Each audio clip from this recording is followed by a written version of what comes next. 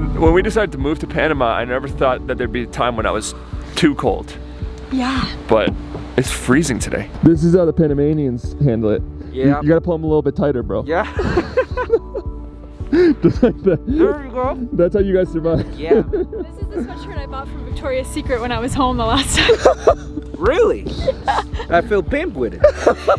We're finishing up the windows, and I can't say I'm more excited to be all done installing windows. We should be done in, I'm not gonna even give it time, because every time I do that, it takes way longer than I think it's going to.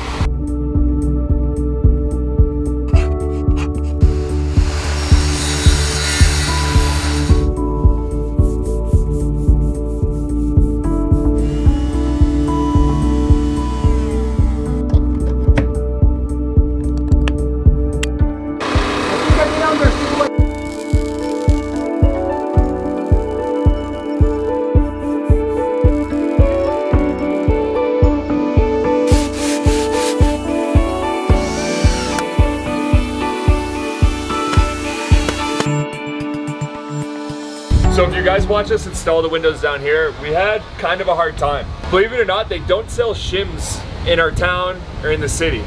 We went around looking for shims so we could shim the windows in and make it really easy, but they don't have them.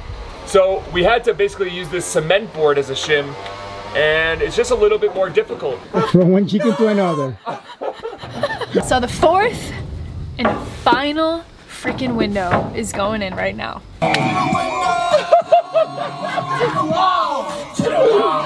So we're doing an English music lesson. We started off with Dave Matthews, and now we've moved on to Little John and the East Side Boys. Little John and the East Side Boys. What's the album called? Kings of Crunch. With the Kings of Crunch. Kage's never heard this song. No. Let's just hope that this is the last window we have to install in this workshop. What do you mean? I thought we were doing a middle one. No. Not after. Alright, I think we gotta hop down and see what this looks like. We're kind of worried about how close these windows are. That looks like a face of disappointment. No, I'm just taking it all in. I think it's fine. I think it looks good. Like I said, I think worst case to break up the big space below the big windows, put some planters. Yeah, I think it looks like normal. I thought it was gonna look really weird. No, I think it looks fine. I got one question. What? You see that right there? How did that broom get up on the roof? Don't ask me. That broom's been there for like 3 weeks. Every time we do a drone shot, we're like, oh, there's that broom again. We gotta go and get that. So a little chicken update for you guys. We have 4 chickens and they're, what, almost 4 months old?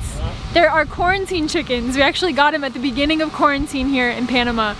And we're hitting that mark where they could be laying eggs any day now.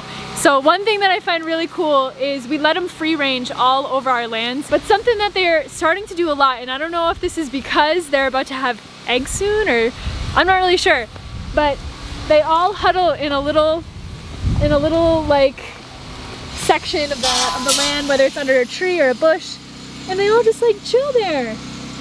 It's so cute.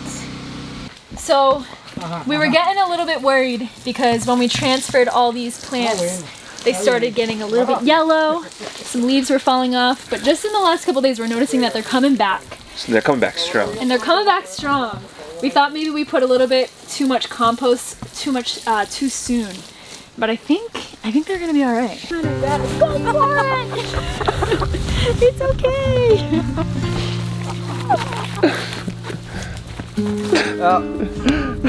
Everyone's here trying to help.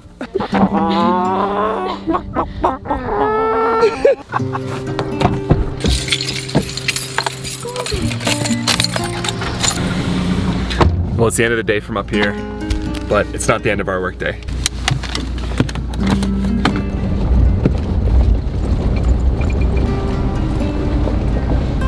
What's up, dude? ¿Qué pasa, bro? ¿Qué pasa? How are you doing? Yeah, I wouldn't think of getting a smoothie from me. So we're just pulling up to the coffee lab now. Oh! And there's something going on in action right now that we can't wait to show you guys. Hola, amigo. Wow. Es muy bonito, amigo. Sí. So this is actually the coffee belt, which is all the area that coffee grows. So all the area in gold, that's where the coffee grows in the world. And we're right in the center of it. Before we do anything, we have to make coffee. And you might be wondering why we're making coffee out of a Mr. Coffee coffee pot. And that's because we've been perfecting a recipe to make great coffee out of a Mr. Coffee. Because we know probably like maybe 75% of you guys make your coffee in here. Yeah. So part of the trick is turning the coffee pot off about halfway through the brewing process. But if you guys want to see a full video on this recipe, we actually have a video on the Morning Movement channel, so I'll link to it down below. 264 I said, right?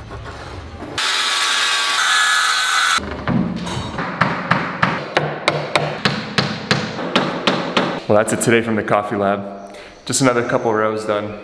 Not a heck of a lot of progress, but we're in curfew, so we have to go home at 7 o'clock. Time to go watch the sunset.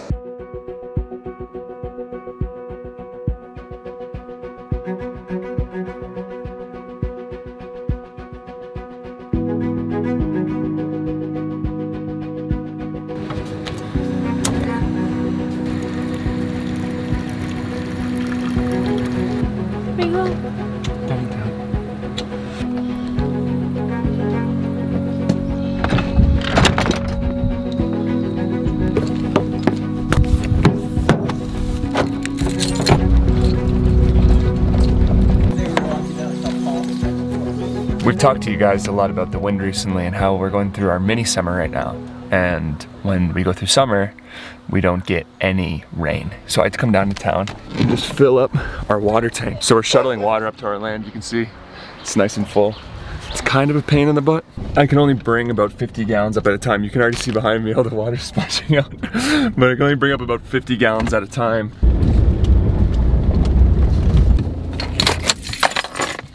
Right now, we're only collecting water off of our solar panels, and it's just turning out to be not big enough. We did all of this work, our tank, our pump house, and our solar panel water catchment system. Hello. Hello.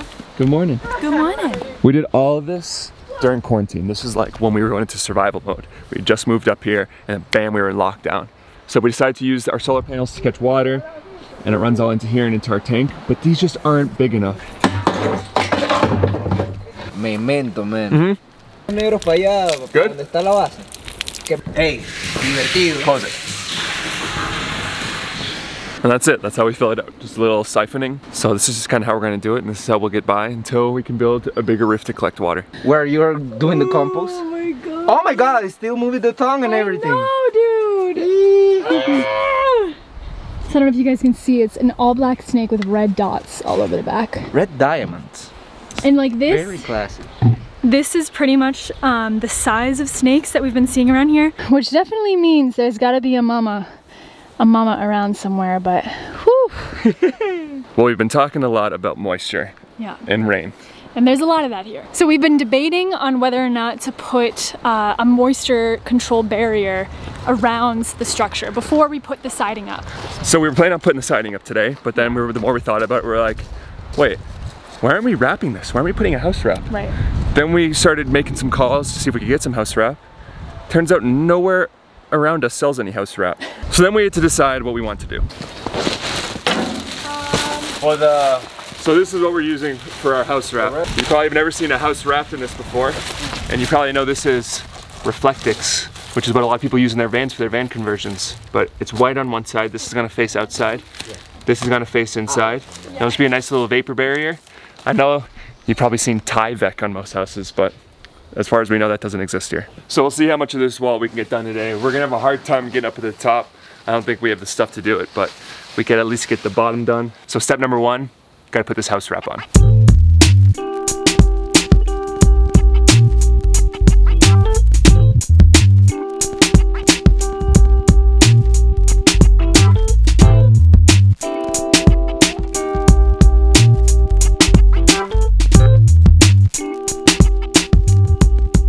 What a disaster this is turning into.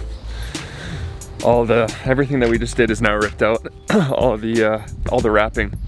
And you can see what we did.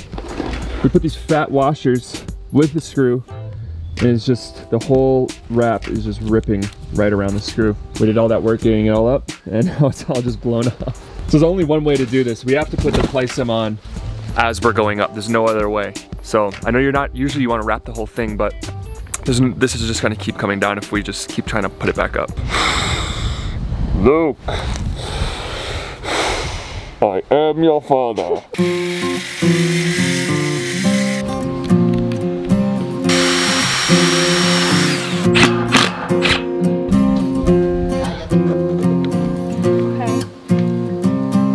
So we're having a little bit of a problem, but it was a pretty easy fix.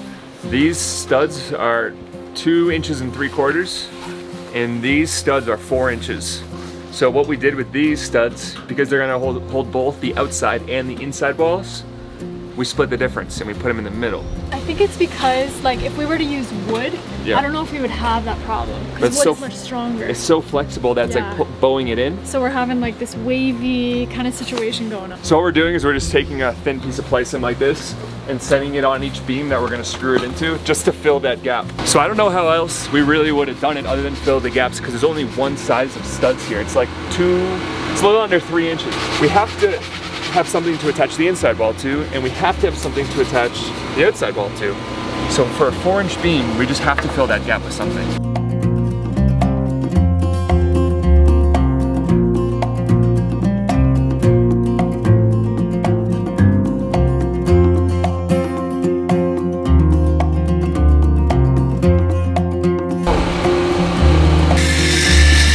The coffee lab later?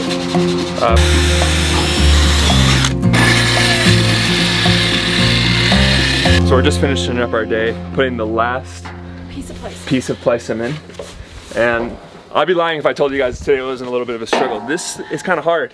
Like Yeah. using this stuff, 100%. man, it's tricky. And we've been kind of fighting with it all day, taking boards out, putting boards in, taking them out. Yeah, making sure everything's level. But there's a lot about this that's different than we're used to. So trying to fasten cement to metal studs, and like thin metal studs, Yeah.